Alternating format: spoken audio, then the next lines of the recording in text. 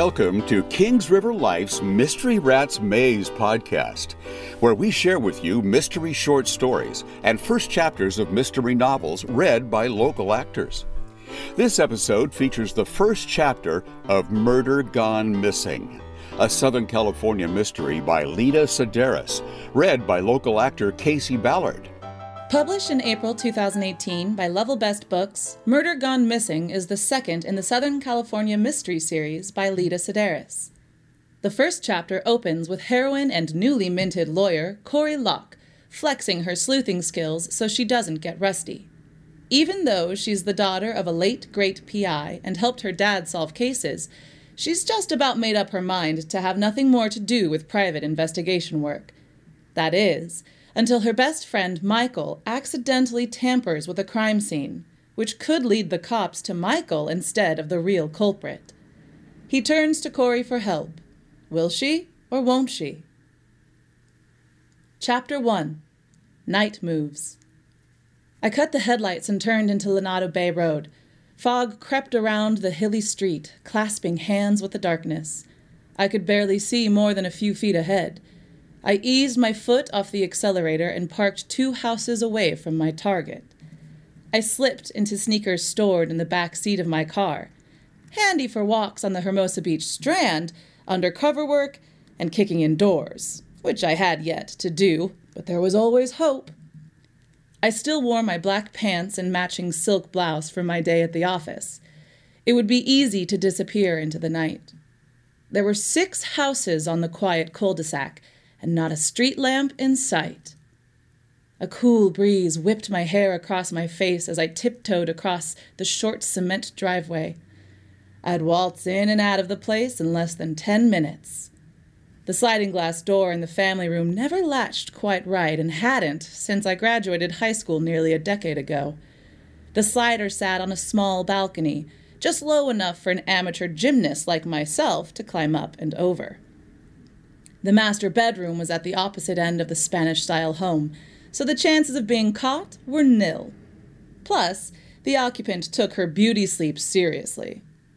I edged toward the side of the garage and unlatched the tall wooden gate leading to a trash area concealed by a 6-foot-high stucco wall. In slow motion, I upended a plastic receptacle, climbed atop, and pulled myself onto the wall. I straightened, balancing like a tightrope walker, and leapt onto the side balcony, toes between slats, holding on to the wooden rail for dear life. My moves were awkward, but they got me there. I hoisted myself over the balustrade and landed in a huddle. I stood and grabbed the slider handle. I pulled it up and toward me, but the door wouldn't budge. Ugh! There was a trick to this, but what was it? Jiggling the handle? Pulling it down first? My ears perked. I crouched down low. A light tapping sound, faint at first, grew louder, closer. Footsteps. Someone was on the driveway. My mind fumbled over excuses for being on the balcony this time of night, but I didn't need any. The taps faded. Before I could stand, they grew loud again, and faster. They stopped close by. I held my breath. The gate to the trash enclosure creaked open. Months had gone by without my doing anything remotely resembling PI work, until tonight. What were the odds a burglar would strike and use my means of entry? I heard mumblings and a male voice spitting out a rush of words. Pick up, where are you?" A whisper rattled my side of the night. Who was he calling, a cohort? I lifted my eyes. I spied the intruder's head and shoulders in the enclosure. Dark waves of hair bristled in random directions. The light of his smartphone made his profile glow. I recognized the ski-sloping nose and jumped to my feet. "Michael!" I whispered. He turned abruptly, dropped his phone, and stumbled, sending a trash can crashing to the ground. The light turned on in the house next door. A window slid open. Michael ducked, and so did I. A moment later, meows howled from the trash area, breaking the silence. I stifled a snicker. Michael did a fine impression of a soulful cat.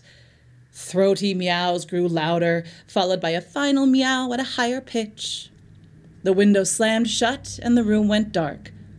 We got to our feet at the same time. "Don't you want to finish your song?" I asked. "I can't remember the rest of the words." He stared at me, hazel eyes open wide. His breath escaped in short bursts. "I've been calling you all day, Corey. Why are you sneaking around your mom's house?" I could ask you the same. In my case, it kept my breaking and entering skills from getting rusty. And she had something I needed. Something she didn't need to know about. "What are you doing here?" "Looking for you. Everywhere. I went to your place, called your office, your cell. You didn't answer." "It's on mute," I said. We spoke in fast whispers, playing catch-up to make sense of this odd rendezvous. Michael and I had been best friends since junior high. We'd spent a lot of quality time together lately, solving a homicide, but I hadn't heard from him in days. "Don't you ever keep the ringer on? What if there's an emergency, like now?" "You okay?" I asked him. He turned and eased out of the enclosure. He shut the gate and tiptoed closer until he stood below the balcony, head tilted back. "I am not okay," he whispered, moonlight in his hair. "I'm terrible." Beads of sweat splashed across his forehead. "I'm worse than terrible." "Hold on."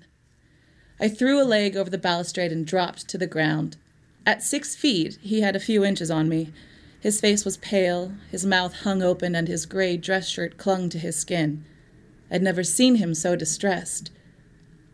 "Wait a minute, this is serious. Talk to me." "I'm not sure what happened. I marched into his office to tell him he was wrong."